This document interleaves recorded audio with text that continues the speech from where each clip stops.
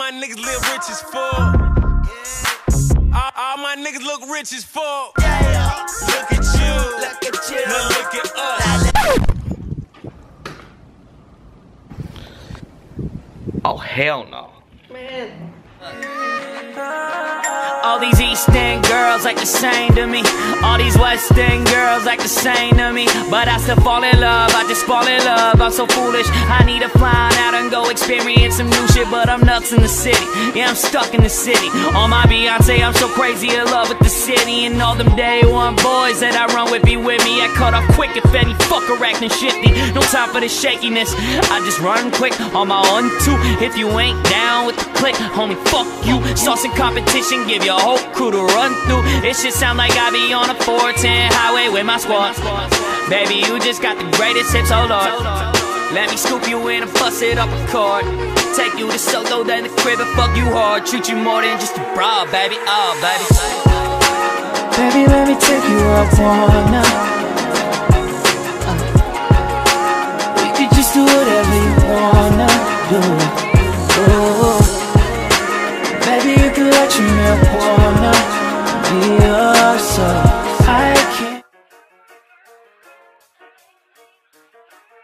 Yo, what's going on YouTube? Jumpman Chris here. We're coming back at y'all with another vid. What we have today? Bam! That's right, these are the highlighter zebras or the McChickens or whatever you want to call these dang on things. But all I want to say is, man, these things are pretty fresh. I know this review is coming out kind of late. These came out in November, but I finally got my hands on these. I got these from GOAT, and I finally just got a price to where I was comfortable with paying. Yes, I paid for resale price, and I did pay for a little bit, still a little expensive, but I was comfortable with the price that I was paying for, and the price did drop on these things, guys. The big hype on these things is just mainly because these were supposed to be the most rarest Yeezys to date, and if you can tell from the Yeezy Mafia chart, these are actually still the rarest Yeezys to date.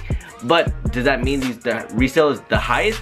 No. Why? It's mainly not many people are really feeling this colorway. This colorway is pretty cray. I personally like this colorway. I think these things are crazy. These are definitely some neck breakers and some head turners, guys. But will the price creep up on these things eventually? Maybe about a year or two eventually, because they are really rare. Unless, do you guys think that these things are going to re-release? I don't know, but not much to say about these things, guys. I mean, these are the V2s, seen them once, seen them all. There's certain things on these things that's pretty cray. I mean, it has the blue zebra stripes on these things, and these are like the highlighter yellow. And instead of here, I thought this was red, but instead, if you guys can really see, this is kind of like a reddish orange, the wording here. As you can see on the pull tab, the color here, I thought it was red as well, but apparently these things are like a peachy orange.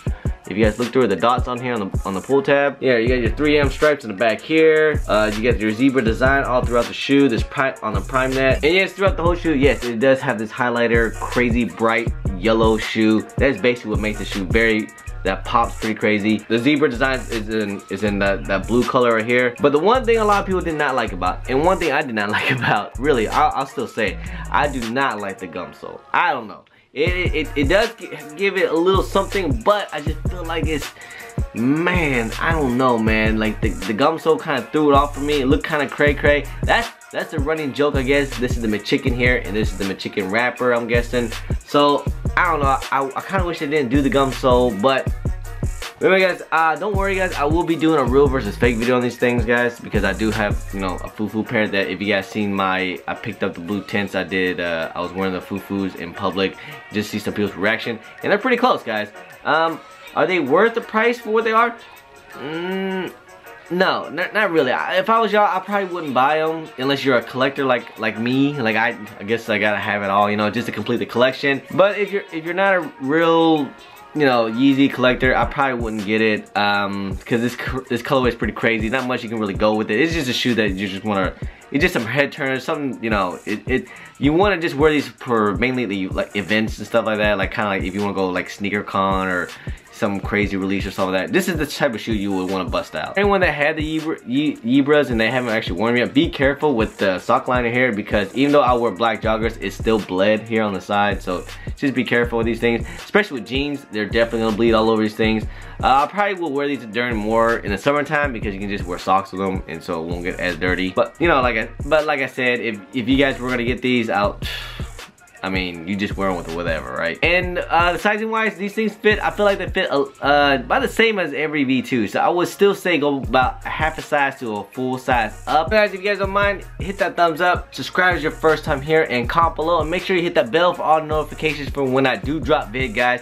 And also, you know, just comment below what you guys think about these things. I know these things were kind of like half and half. A lot of people were hating on these things, and a lot of people were liking these things. I don't know. I personally like them, but let me know what y'all think. I'm pretty sure y'all things are kind of crazy, right? Alright, yo, I'm Jumpman Chris. Peace.